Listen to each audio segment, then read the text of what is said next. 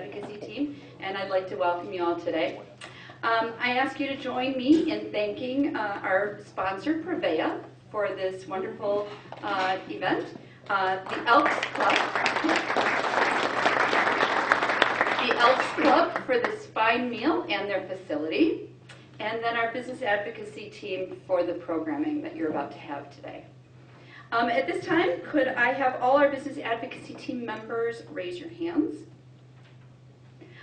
If you have any comments, questions, or concerns, feel free to write them on the cards you'll find at your table, or reach out to any of those people who raised their hands, and they're the individuals that are on our advocacy team. Today we are here to learn about the 2015 Wisconsin State Budget. Our speaker is Representative John Nygren. He is married with 3 children. He has worked for 18 years in the restaurant industry as a manager, district manager, and director of operations before becoming a co-owner of a restaurant.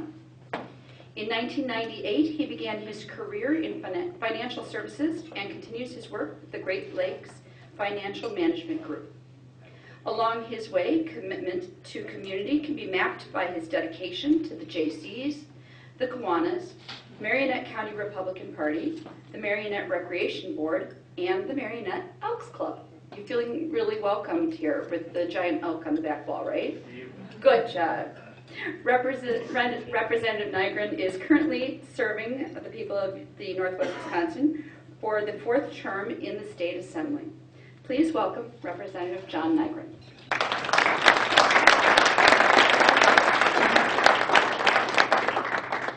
Thank you.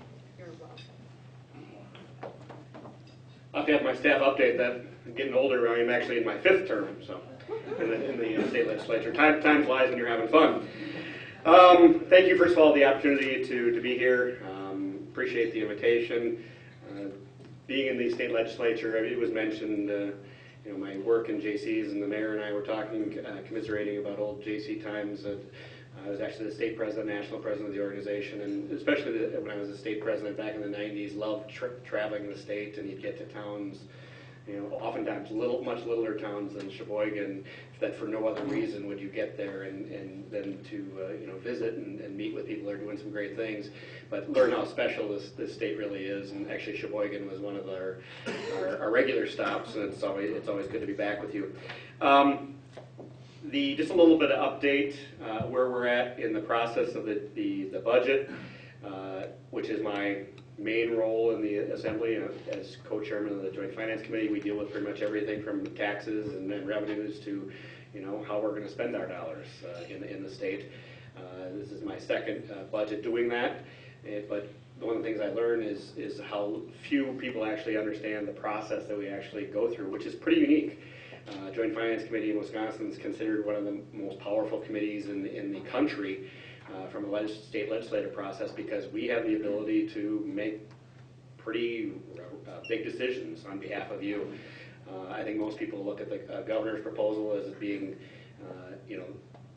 the end-all be-all. We're just going to rubber stamp whatever the governor says, whether he or she is of our party or not. And that simply is not the way the process works, and that's not what will end up happening in this case either. So the governor proposes the budget this year. He did it about 2 weeks early. He proposed it in the beginning of February, and introduces it in a speech to the joint convention of both Assembly and the Senate.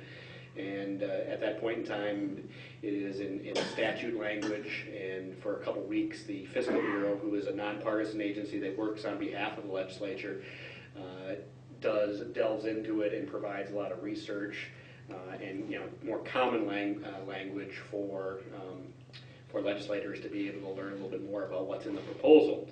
And then after that is done, then we begin to have agency briefings where we bring all the different agencies before the Joint Finance Committee and begin to ask questions that are obviously important to our constituents and important to us as legislators.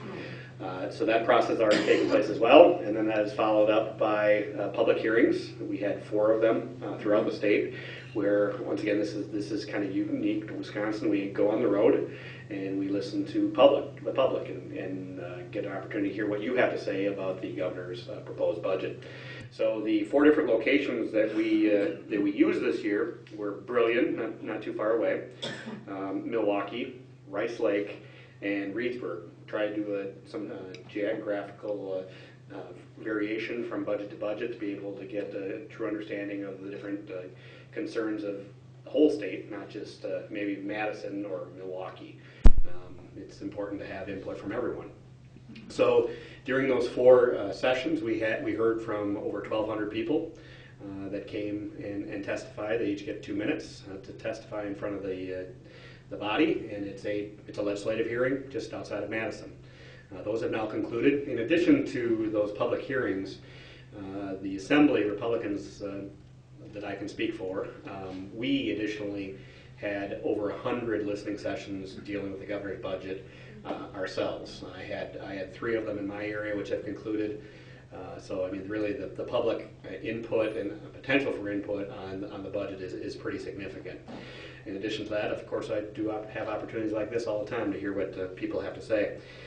So the process now is we will be going into executive session beginning next week. Tax Day, April 15th, will be our first executive session where we'll begin to vote on the specific line items in the governor's budget.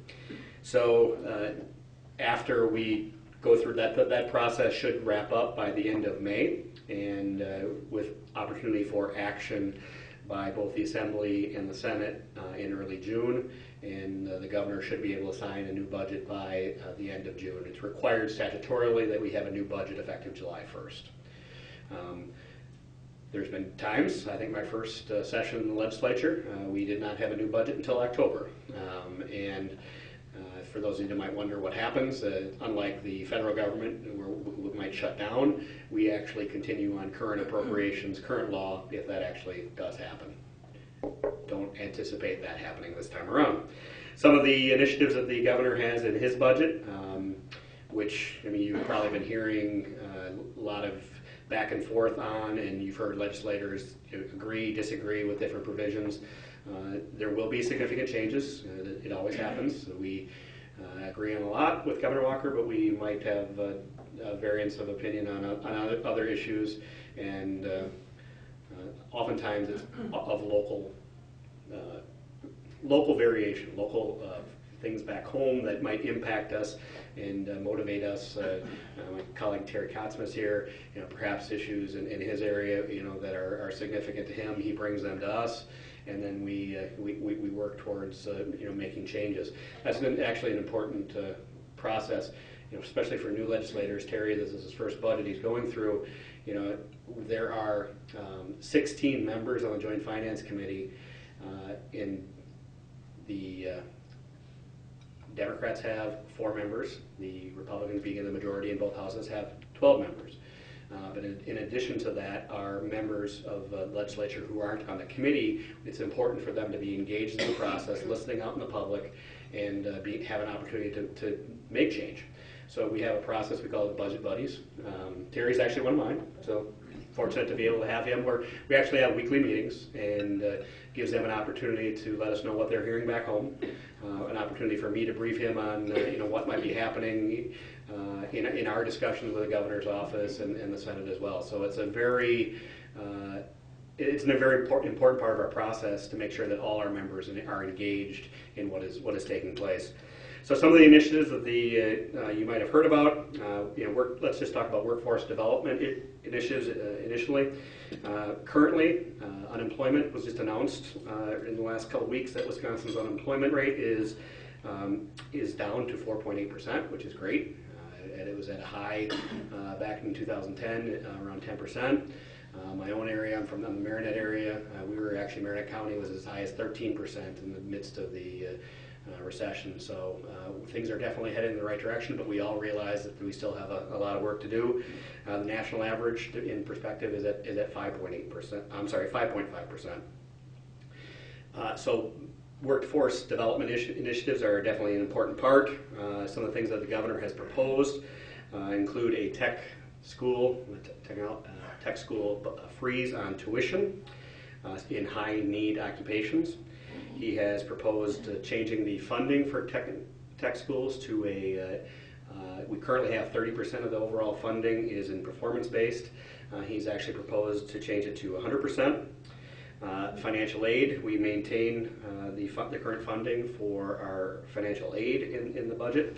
And there's also a program which is called Transform Milwaukee, which was begun in the last session, where we are investing an additional $5 million in preparing people, specifically in Milwaukee, but other areas as well. These are called transitional jobs, people that are oftentimes could be out of prison, could be on our welfare programs, where they are subsidized jobs working through employers, initially subsidized to get them to the point where they can later, the subsidy goes away and allow for them to have some employment skills that will actually help them pay things such as child support, not rely on our welfare system for themselves and their family.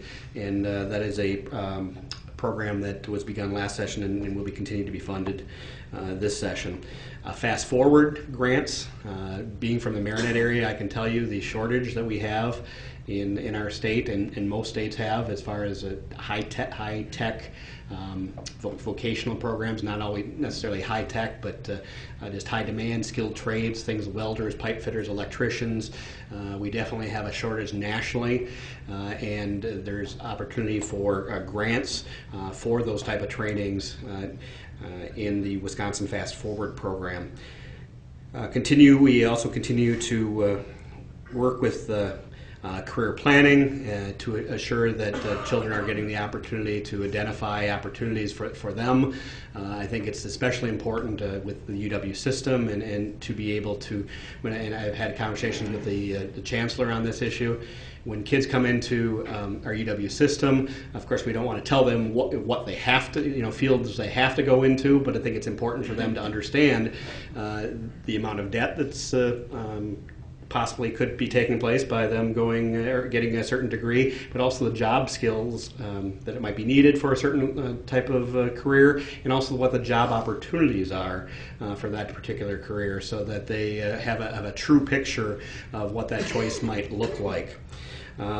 Wisconsin Works program, which is focused on reducing the time people are spending on our welfare programs. In the governor's budget is proposed to be reduced from 60 months to 48 months. And this goes back to, once again, helping people get to a point of reliance on work and preparing for work rather than reliance on government programs. Other things that might go along with that that you've probably heard about, it might be the proposal dealing with drug testing for welfare programs. This is something the public, I can tell you it's one of the things I hear about a lot, is typically, of course not universally, but typically supportive of, because most companies have to drug test, so it's something that the public says people that are getting assistance should be as well. But the idea that the governor is proposing is to give people an opportunity to actually be prepared for work. Because we're hearing from employers that one of the biggest obstacles to work is actually getting people that can actually pass that drug test. So this is really about preparing them for a world of work. Those that might know my history know I've actually done quite a bit of work on drug-related issues. I was talking with the mayor and the county folks earlier about that. I do believe it is important. I actually am supportive of this program, and some people might be surprised by that, but the key piece for me was when we had the conversation with the governor was that this wasn't just about a punitive approach. This needed to be an opportunity for people to change their life and become employable, and part of that process is would be treatment rather than just the punitive side of cutting off benefits. So it is funded to provide some additional treatment options for people when they do test positive on these programs, that we can work with them to, as I said, become an asset and paying into the system rather than draining the system. So that's, I think, something that you'll probably hear a lot about. A number of states have, I think there's 12 states nationally, have taken similar approaches. K-12 education, the governor's budget for the most part in the first year, I think it's also important when we're talking about K-12 public education to talk about how in the last budget, when the governor initially proposed his budget, there was no increase for public K-12 education, but at the time that the budget was passed by both the Assembly and the Senate, that we had committed an additional $300 million to public education in Wisconsin. The governor's first year of the budget, we had put a $75 per pupil categorical aid, and the educational folks will know what that means. A lot of other people probably won't, but our concern was oftentimes the way the funding formula works in our state, the dollars don't necessarily get to where they need to get. Because of the way the values work statewide. But with this categorical aid went to every single pupil in the state of Wisconsin to ensure that they were getting the appropriate levels of funding. So $75 in the first year, $75 in the second year, so it would have been $150 in the base year of this budget. In the first year, the governor took that out, and in the second year he put it back in. So that is, as I was talking at our table, that's probably our biggest priority in the Assembly Republican caucus, to restore, I believe it's about $119 million, the estimates are now, to the first year of the budget to at least leave public schools flat. Over the 2 years, I believe that at the end of the day there will be an increase in K-12 funding, but there's some hurdles we have to pass before we get to that point. And then also speaking about education, the governor has a proposal dealing with the UW system, where he proposed a public authority, which basically would spin the UW system off, give them the opportunity to be autonomous from the state legislature. This is actually an idea that former Chancellor of UW-Madison proposed, I believe it was 4 years ago. I don't think that's very likely. I don't think that there has been, the conversations have not been necessarily positive, either from within the UW system or from the public regarding or my colleagues in the legislature about giving the UW system that type level of authority. The idea behind the authority was at the same time we were going to be making some budget reductions. It's $300 million is what's proposed, and that's a big number, and it's gotten a lot of attention. But I think something needs to be talked about also. This is not a discussion that's unique to Wisconsin.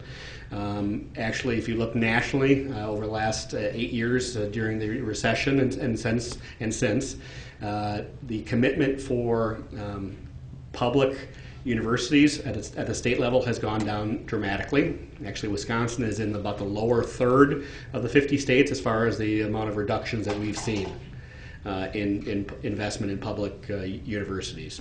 Obviously, a $300 million reduction would make a significant dent in that. The Board of Regents is actually wrestling with this issue right now. They put out a proposal yesterday dealing with out-of-state tuition. The concept of raising out-of-state tuition, I think some background needs to be discussed there. So Wisconsin actually, when you compare us, UW-Madison, for example, is 11th in the Big Ten as far as our tuition, and our out-of-state tuition is equally low. And our comprehensive universities, as compared to our neighbors, Minnesota, Illinois, Michigan, the comprehensive universities are relatively low as well. In a time of when budgets are tight, if we're going to be looking for reductions or possibly new revenues, I think it's our goal to keep tuition for in-state residents low. And so by maybe raising the bar a little bit, or what we expect from people who are sending their kids from out of state into our UW system, I think that's actually a reasonable discussion that we should have. Because first and foremost, it has to be about our kids getting a affordable quality education in our UW system. So it actually, with reciprocity from Minnesota, for example, it's actually cheaper for somebody from Minnesota to send their child to a UW school than it is for them to educate them in Minnesota. That's not fair to our taxpayers, so we need to try and level that field out a little bit. So I think you're going to be hearing a little bit about that over the next few weeks. In addition to the UW, there's also a 2-year tuition freeze proposed in the governor's budget for Wisconsin, for our Wisconsin schools and our Wisconsin students. Also, to keep in part of the discussion is it's all not even. I'm actually a product of a 2-year UW College in Marinette. We have one in my hometown. All is not even, but when you look perhaps maybe back 2 years ago, there was a lot of discussion about reserves at the UW system. I was talking to one of our CPAs earlier. I have a group of colleagues, we call them the CPA caucus, who discovered that there was about $1.3 billion in reserves in the UW system, and that was during a period of time where there was a lot of focus on their finances, or there were a few cries about not having enough money, where they had built up this $1.3 billion of reserves. Even though we froze tuition 2 years ago and also required them to invest in certain initiatives rather than state filling it with GPR, funding those initiatives with GPR, those reserves have actually continued to either stay the same or grow. But as I was saying, all is not equal. You've got a UW Sheboygan County, I believe, in this area. I have UW Marinette. There's campuses throughout the whole state. The UW colleges are a very affordable way to educate our kids, especially as an entry point. Something I'll be looking at in the next couple of years with a high school junior. But so all is not equal, and I think it's our interest to try and at least work with the Board of Regents and the leaders of the UW system to try and help those that don't have the resources be able to weather any type of reductions in funding that might take place. Another initiative that has gotten a lot of attention is the IRIS and family care proposal. The proposal in the governor's budget does not have a lot of detail to it, and because of that, I don't think it's going to be proposed or be passed as is. But one of the challenges we do face, and as I've talked to a lot of disabled and elderly folks over the last few weeks, one of the challenges we face as a state and as a nation, quite honestly, is that the baby boomers are retiring. The number of people on our retirement programs over the next 10 to 20 years is going to explode. It's going to explode, and the question is how do we pay for that when there's can be fewer people working? So I think it's our responsibility as fiscal leaders of the state of Wisconsin to at least look for potential opportunities to reform and to save money, to assure that those programs are there when people actually need them in the future, not just today. So I think while there's not enough meat on the bone today as far as the IRIS and family care proposals, I do think it's quite likely that we'll tell the Department of Health Services to sit down with the stakeholder groups and have a conversation about what these programs could look like, get their input, go to the Center for Medicaid and Medicare Services, which is required to make any changes, and come back to us with a proposal that we actually all understand, not just us as legislators, but the public understands too, so that we can at least have a dialogue that comes from a standpoint of being informed rather than trust us on this proposal. I don't think any of us are elected based on trust us. So I think we're going to have that discussion for over the next few months. In addition to that, transportation. I'm going to just go back here. Senior care is also gotten a lot of attention. Senior care is a prescription drug program in Wisconsin. We are the only state in the nation that actually has a state-based prescription drug program. It's pretty, as I said, pretty unique. But under the governor's proposal, he proposes using it as a backfill for the prescription D, Medicare Part D program. And the legislature, as it's been discussed over the last few weeks, my colleagues included, have stepped up and said, you know what, this is unique. Perhaps maybe we could look at reforms that can reduce the costs for Wisconsin residents, but let's not just throw the baby out with the bathwater. Let's look at ways to improve it, but try and maintain it. So I think that's probably going to happen as well. Transportation, I know, is a big issue here. We were talking earlier about Highway LS. It was one of my best memories of the last budget, and if you want to know about it, I'll tell you later. Ask me later, I can tell you a little private joke there. But the funding as proposed in the governor's budget for transportation is, while it is laudable that the amount of bonding in this budget is actually probably about a 20-year low for overall bonding. The governor relies on $1.3 billion of bonding in the transportation fund. We do have a challenge here, and this is the more we talk about this, I think the better it's going to be for the public to understand. We do have a challenge here with cars becoming more fuel efficient. We basically fund our transportation through registration fees and gas tax. As cars become more fuel efficient, the amount of money coming into the system is going down. Well, we know that the costs are not going down, the costs are going up. So we have about a $600 million hole that we need to come up with a solution on how to pay for that. The governor's solution was, rather than any new taxes or any new fees, was to use bonding, which bonding's low right now, it's cheap, but I guess a lot of our colleagues, Terry included, is it may not be cheap 2 years from now, so let's at least begin to have the conversation about how we're going to deal with this problem moving forward. We're going to put some proposals out there on how to deal with it. We'll see where they go, but at least I think it's important for the public to know what's going on, and so that you can actually begin to weigh in as well about what makes sense for the future infrastructure of the state of Wisconsin. It is our goal, and for the county folks out there and those concerned about Highway 23, which is on the docket, it is our goal to not cut projects, but it's early in the discussions right now. It's our goal not to cut projects, but to do that, we either need to rely on the $1.3 billion of bonding that the governor's proposed, or find alternatives to fund the shortfall that we have in the transportation system. So with that, I actually think I took longer than I said I would, but I think the important part of this dialogue is to be able to answer any questions that you might have about the proposed state budget. So I'll open it up to questions. Anybody have any they'd like to give me? They told me a half hour. I said I can't talk for that long, and I probably ended up talking for over 20, didn't I? I did. Yeah. That's good. Yes, sir. I'd like to follow up on your the UW cuts, and in just a full disclosure, I'm part of our UW Sheboygan Foundation and the UW Board of Visitors, so I have a vested interest. But as we all do, yeah, really. I mean, I think most people would agree that the UW system, the UW colleges, the extension, are probably as lean as any part of the UW system. They're most closely allied with our counties. We have great partnerships here in Sheboygan County. You probably heard the county and business interests have combined to build a new engineering building.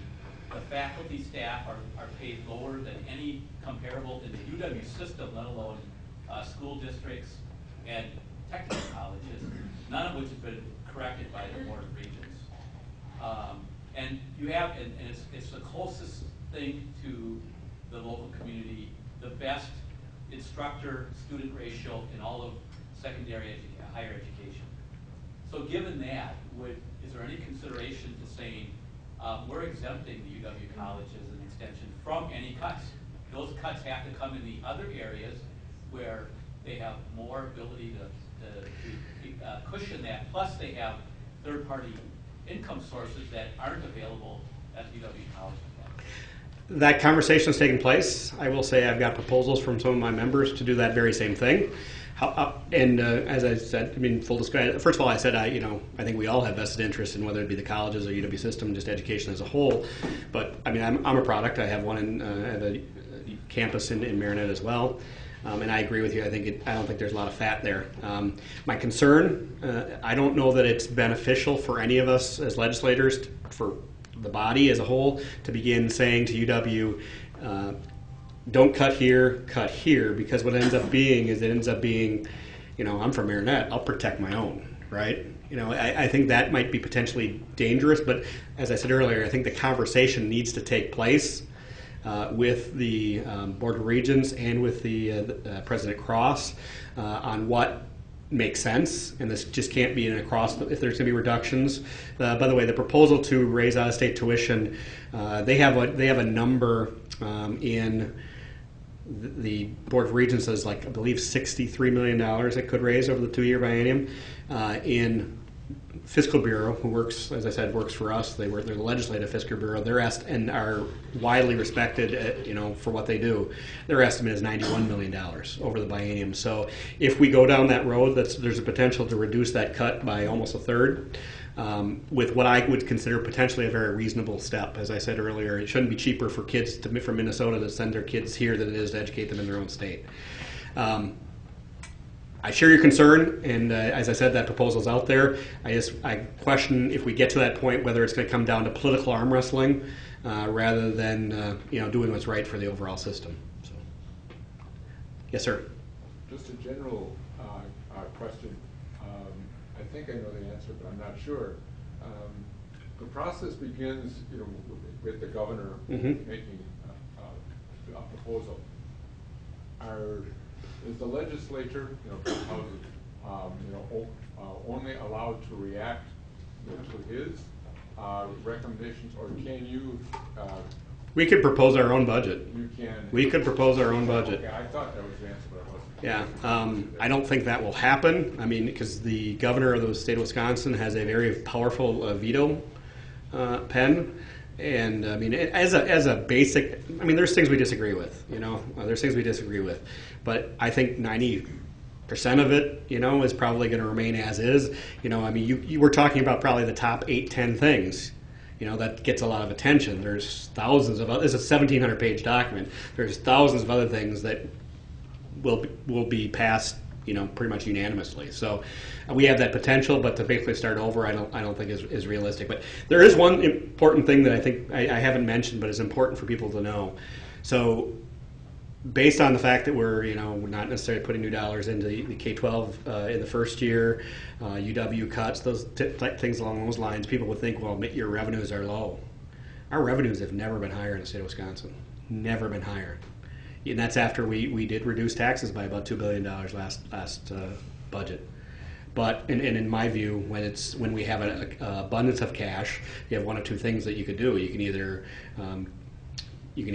fund other things, create new programs that you're going to have to fund in the next budget, or you can give it back to the people because it's their money to begin with. And my principle is, it's your money. It should go back to you. If we might need additional dollars in the future, that discussion should take place.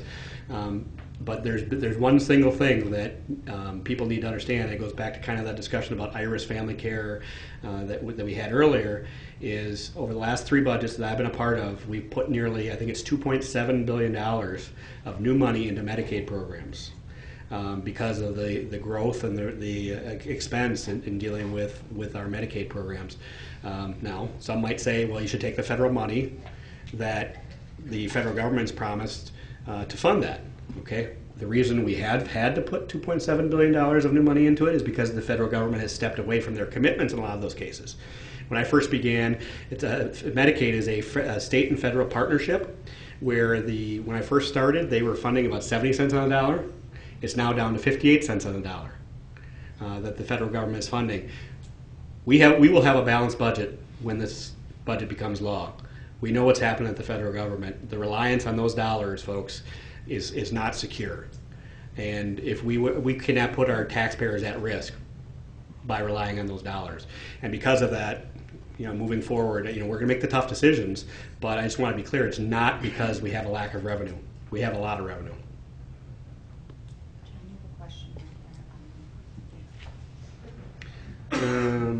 Transportation, what's your take on what will ultimately happen to raise funds for the transportation department? We're going to put together a menu of opportunity for people to look at. So on a per mile, I was just reading the statistics yesterday. On a per mile, if you look at it as a per mile, what does it cost somebody in Wisconsin to drive per mile? We have the highest gas tax, I believe, in the Midwest, one of the highest in the nation. I think it's in the top 13 or so in the nation. So you would think that because of that, we are probably high nationally or at least in the Midwest, as far as how much we're already paying for from a transportation system. We are actually the lowest in the Midwest because our registration fee is lower, other fees are lower, other states have other ways of, taking dollars from you to fund transportation. So, I think that needs to be considered as well as we have these discussions.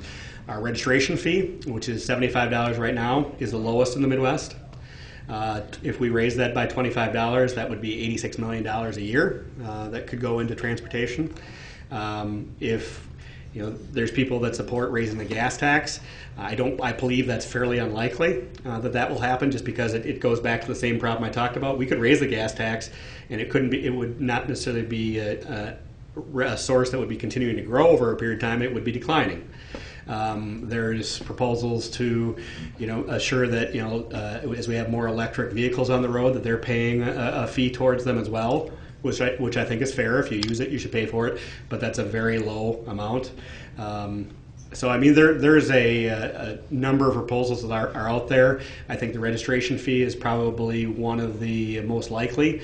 I do not anticipate that we will be able to tackle the whole $600 million shortfall in one budget. I think it'll probably be a couple budget process before we get there, and that's considering the governor has said no to any tax and fee increases. So if we do that, we're going to have to, arm wrestle a little bit with the governor at the end of the day. Lou. As we talked at the table, first of all, the fact that the last budget did have increases for school districts per student of $75 and then another $75, the fact that we're looking at pulling that out would really suggest that wasn't needed in the past. And my view would be, although a lot of people in this room may disagree, I think Act 10 did a lot of good to maybe take waste and the balance of public versus private benefits, that whole issue out of our costs relative to schools. But at the same time, we're privately investing in schools. Industry and individuals in this county are investing in projects to improve our school systems, and they're doing it because there's no other source of revenue to do it. And to have a situation where we now cut back the support of schools, it just seems to be incongruent with, number one, what even the governor is trying to do by preparing students to move forward out of the education system and be a benefit to our local areas. At the same time, I think the school systems, particularly in this area, are doing a good job of controlling costs, and yet we all know, just as you were speaking about the highway program a moment ago, some costs are going up. So yep. I would really like to think that the education part of the budget is not only going to, as you suggest, get rid of the decrease, but provide some manner for the school systems to get additional funds. I think the guy at the table would tell you, based on caucus discussions, it's the number one priority. It's, like as I said last time, the governor had no increase last time, and the caucuses are the ones that put it in. I anticipate the same thing will happen again. One thing I want to make sure people understand, though, I mean, here's the arm wrestle. First of all, my wife's a public school teacher, and as a legislator, I also was affected by Act 10, so both of us were. But I do agree with you. It put more of a balance. It empowered school boards to make decisions that were right for them, rather than giving the power away. But just remember, it's not public folks stepping up to help with programs and projects. That's laudable, I think, and it's great. But there is another alternative, and that's to get the public behind it, and because there are opportunities for if you don't have the opportunity, you can go to referendum. And oftentimes school districts say, well, the public won't support that. Well, the public is who sends us there too. So, we're under that same microscope of having to make decisions and from a funding standpoint. So it's a pull. It's a tug of war that goes on that we have to be able to do our best to be able to make decisions that will help. And I think we're going to do that. But I understand. I can't necessarily tell you why the governor put the proposal he did I just on think table. you should also understand that it isn't just the so-called educators in this room or in the base that are thinking that education is important, and that it is important for us to continue to fund it at an appropriate level. The reason K-12 got funded with $300 million extra last time, and the reason it'll probably get funded again this time with additional revenues, is because it's important to my colleagues, and that's because it's important to the people that sent them there, regardless of whether you're an educator or whether you're a mom raising 3 kids right now. It's just a basic priority in our state. Other questions? Yes, sir. Yeah, I want to follow up on what Lou said just briefly. It's more of a comment than a question, but we're spending an awful lot of money downstream on jobs initiatives and workforce, and I love it. That's great. I work in higher education, by the way. But we're spending all that money downstream. We got to spend it upstream. We have to spend it in pre-K through 12, so we don't have to spend as much downstream. I work at a college, and the preparation level... Which one do you work? I work at Lakeland College. Okay. And the preparation level is becoming challenging when schools cannot teach like they used to be able to do. Minnesota, Iowa, Wisconsin used to be known for their public education systems, and we're getting beat up here in Wisconsin. So please, put it back into pre-K through 12. It's going to help everybody. We'll spend less money on social services down the road. Just want to be clear, though. I mean, and then I couldn't agree. First of all, one of my colleagues, Dale Koinga, is a graduate of Lakeland, played on your basketball team. He's on the Joint Finance Committee with me. I'll tell him you said hello.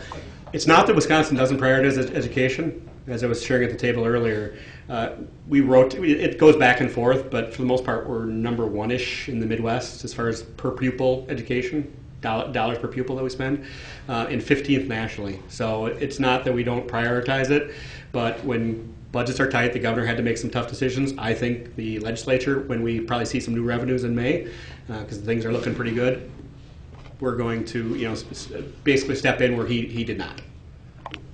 Yes, sir. All the municipalities in the room have been living with a levy cap for a number of years now. When we went down for lobby day with the league municipalities, they told us that they don't see any movement in raising that levy cap at all. And one of the mayors brought up a suggestion, well, how about just removing the word net in net new construction? Because that would really help, especially some of the older mid to large size cities.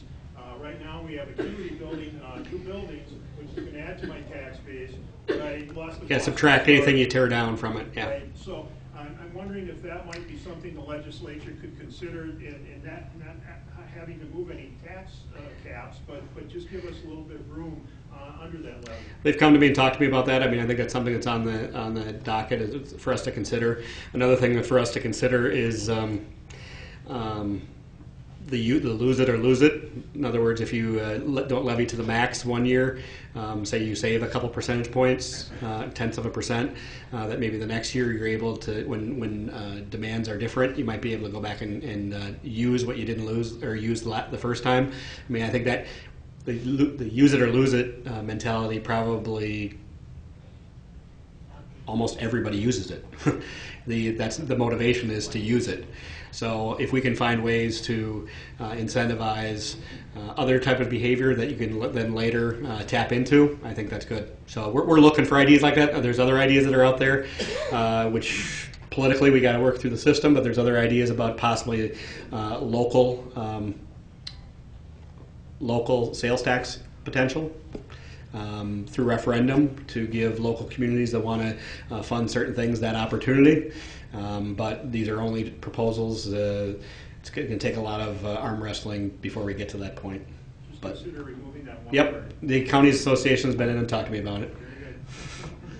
Yes, sir, in the back. We recently had a local heads of government meeting with the city, towns, and villages heads there in counties. And the primary problem we have is our transportation needs. And Mayor Vandersteen spoke to the levy limits, if there could be some adjustments there. And also there's a prevailing wage that hits us pretty hard with any project that we have on our roads over $100,000. It used to be a higher cap. If that could be adjusted, or better yet, eliminate the prevailing wage would be a great savings with no state dollars. I'm not familiar with the higher cap. It actually used to be a lower cap. We actually repealed the lower cap when we came in 2011. I'm not familiar with it. Maybe it was, but there's discussions going on about prevailing wage right now. I will say my position is, so for me to be able to get a budget passed, I need 51 votes, and there are 50 votes in the Assembly, and my goal is to have all 63 of my Republican colleagues vote yes. My goal is to make things less divisive, not more divisive. Prevailing wage is one of those issues that can be, if for a complete repeal. However, if we can look for things in the changes that we can make in the budget from a reform standpoint, I'm supportive of that. And at the same time, there is a bill that's running through the legislature to completely repeal prevailing wage. Let that bill have its day, have its hearings, have its debate, and go through that process. But I guess what I'm saying is I'm supportive of what you're saying. I just don't see the state budget as the vehicle to do that. Possible reforms, yes. Repeal, no. Yes, sir. Thank you. I'm John Ross with Hearthstone, Wisconsin. We are a self-help and advocacy group for people with disabilities. And I was heartened to hear that you're considering taking the portion, the governor's portion of the budget out for further debate with family services, long-term care. Yeah. Does joint finance have that power to actually remove that section of the budget so that it can be? We do. However, just to be clear, I don't think I said removed. I think what we're, and some of my colleagues, Terry was probably in the last meeting, where I don't think we know enough to say yes at this point in time, but at the same time, as I said, with the pressures on our budget because of Medicaid and long-term care costs in the future, I don't know that we know enough to say no either. So if there's the potential, some of my colleagues were teasing me about riding the fence there, but if the potential is that we could save money down the road, I think we should at least have those discussions. So what I see happening is us saying to the Department of Health Services, sit down with the stakeholder groups, the elderly services, the disabled communities, have those discussions, go to CMS, because pretty much everything that if we're going to make changes, CMS needs to say yes to it too. Go to them and then come back to us with what the plan actually is going to look like, and then we can make a decision whether it makes sense or not. So our goal is to at least have those groups at the table having discussions so that we all may not get what we want, but at least we can have a dialogue to help better understand why we're going the direction we're going. And this would be done before June 1st? Oh, no. No. Well, that initiative, I see that's our response in the budget to the question that was put before us. So what I would see happening is that we would say, no, but go do this, this, and this. Come back to us, and I probably think that would probably be a year or so down the road before they can actually have those conversations with CMS and others, and then let us know what the idea is, what it really looks like, and hopefully build support from the disabled and elderly communities before we move forward. Right, thank you. You bet. Yes, ma'am. I'm real happy to hear that there's a focus on K-12 education. That's a very good thing. But I would also ask that if that money comes back in, that you also keep an eye on the policy that's put into the budget that has the unintended consequences, such as the course actions law that was put in last year. That in and of itself would have increased the amount of money that we would have had to pay in the Plymouth School District, close to $100,000. And so you bring the money back, but the unfunded mandates that go in sometimes are sort of like, they don't balance out. So I would just ask that you keep an eye on those types of things and make sure that they don't hit us, like a double whammy that way. Mm-hmm. No really additional comment there. Okay, so I got 5 minutes. Nobody else? What exactly is the timeline on making a decision on the transportation funding then? Will that decision be made by June, like you said, whether it be bonding, whether it be Yes. So that's The transportation funding decisions will typically be made by final passage of joint finance and then go to the floor. So what we decide in joint finance typically is pretty close to the final bill. The two floors, Assembly and Senate, have the opportunity to make changes through amendment, but for the most part, there might be subtle changes, but nothing significant typically. And then the governor has, as I said earlier, a very powerful veto pen in our state. We have the opportunity to override vetoes. After that might be done, but joint finance done in May, end of May. Action on the Assembly and Senate floor sometime in early June, with the goal of being signed into law by the governor by the end of June. And all those decisions need to be made by then. Just thinking a little bit about the transportation bill, you're probably aware that Highway 23 has been jacked around for the last 30 or 35 years relative to when that highway was going to be improved. And, even if there's going to be a reduction in it, is there any thought given to projects that just seem to be continually delayed versus other projects? How is that divided up, and who makes that decision? Typically, those decisions are made by the Department of Transportation rather than, it kind of goes back to what I said earlier. If you want legislators making decisions about what projects are going to get moved around, it comes down to who's got, more clout than the other. And I think decisions need to be made based on, doesn't say that will never happen. Because there was a portion of Highway 23, I remember a few years it got moved up. I think it was in my first budget. A portion of it got moved up. I see some head shaking. And that was done through the political process. So the potential does exist, but if you rely on it to happen that way, it comes down to who can, who's got the most clout, and I think giving the current system to be able to work, I think that makes the most sense. I don't, and as I said earlier, and Terry might disagree, but I don't see the goal of any of our legislators to cut projects. I see it as our solution. We looked for fat in the DOT. Don't get me wrong, and I know people don't like certain things. I hear all the concern about roundabouts and all that. I mean, either you love them or hate them, whatever. That's up to individual people. We've done away with things like all the stamped concrete and all the wrought iron and all that. Community. I forget what that program was called. Somebody help me. It was community options or something was like that in transportation, where it was to get the community involved in the process of design. Green Bay might have cattails on their overpasses. It's all nice, but at the end of the day, it comes down to safe design of our transportation system, not how pretty it looks. So we're looking for things to reduce like that, but at the end of the day, I don't see that reducing projects is the way for us to balance our transportation shortfall that we're going to have over the next 10 years. Yes, sir. You mentioned earlier that Wisconsin has more revenues than ever. Yes. Now, just clarify for me then why the other statements, not necessarily from you, but all in the media about we have no choice but to cut this and this shortfall and this and that. It's because based on projections of revenue, the costs are higher than the revenues. And those can change from day to day. As a matter of fact, there was discussion a few weeks ago about we might end this current budget with a shortfall.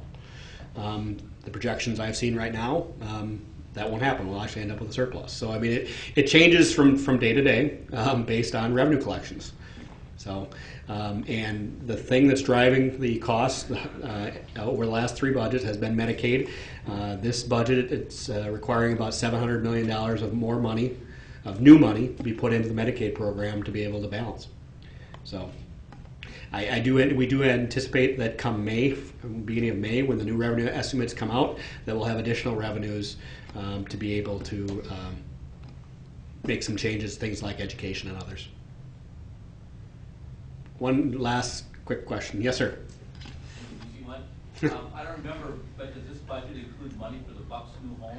And if so, does that... I brought it up earlier, didn't I? Things that might be controversial. Maybe I just did it at my table. Yeah, it does. The governor's proposal was to give, and it's quite. These arena issues are always terrible in every state, every local municipality that they come up in. He proposed using the growth in player salaries to help pay for a bond that the state of Wisconsin would give on behalf of the team for $220 million. There's some basic things that need to be understood about that. First of all, I think most of my colleagues and I thought that was too high a number, but there's some basic things that need to be understood. First of all, the Bucks, if they leave, we lose hundreds of $millions into the city of Milwaukee and tens of millions of dollars in actually player salaries and other type of state incomes. Okay, so the team leaving has a cost as well. In addition to that, the legislature and decision makers back in the 80s when they built the Bradley Center, it is owned by the state of Wisconsin. So if the team leaves, we have, that's why you might see political commercials over the years about somebody voting for a new scoreboard for the Bradley Center. It's because the state owns it. So if the team leaves, we will have no tenant. It has deferred maintenance of about $100 million. And they're a little bit of debt. So about $120 million would be the number that's estimated that if we did nothing and the team left. So my colleagues and I are saying, okay, there is a cost of doing nothing, and that's the team leaving and then being stuck with this empty building. So we've said let's look for other options. We're proposing $150 million using that same funding formula in only new player salaries to be able to pay for it. And but we've also been able to find another funding source that the interest rate paid would go down by a couple percentage points and save the state tens of hundreds of millions of dollars in interest over the life of a loan. We also reduced the bond term from 30 years to 20 years. So we're heading in the right direction, but I think people just need to understand there is a cost of doing nothing by the team leaving, and it's real. This is not the Green Bay Packers, who will never leave the city of Green Bay. Okay, the NBA has 2 potential sites that will pay the value, and once the team leaves, the value of the team will basically double. Seattle and Las Vegas. The team will leave if we do nothing. So that's where, I don't like it. I'm from north of Green Bay. I don't like it, but when Mercury Marine was talking about leaving and the economic impact to our state, we stepped up and provided some assistance to be able to keep them here. I would kind of relate a similar concern needs to be considered when we're talking about the Bucks leaving the state of Wisconsin. Leadership sucks sometimes. Thank you.